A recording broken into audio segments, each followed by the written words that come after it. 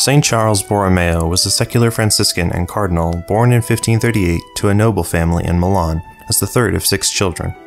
Borromeo decided to spend his life serving the church at the age of 12 and was an earnest student of Latin as well as gaining a doctorate in canon law.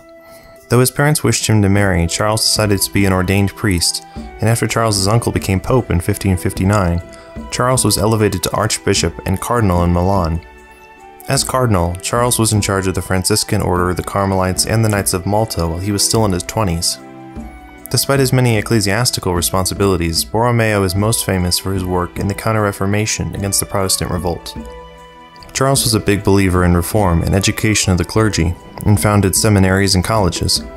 He was a great influence in the creation of the Roman Catechism, also known as the Catechism of the Council of Trent, which was regularly used for multiple centuries until the 1900s.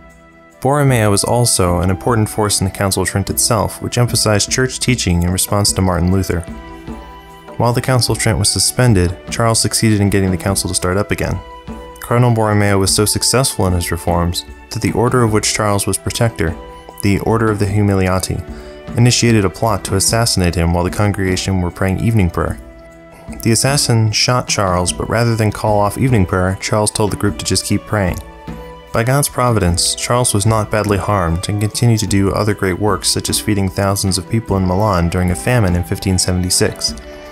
Although it deeply cost Charles, and even the connected cardinal had to take out loans to feed the starving populace. Cardinal Charles Borromeo accomplished all these great reforms and works before his death at only 46.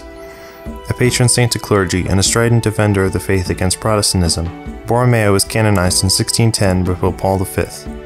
St. Charles Borromeo, ora pro nobis.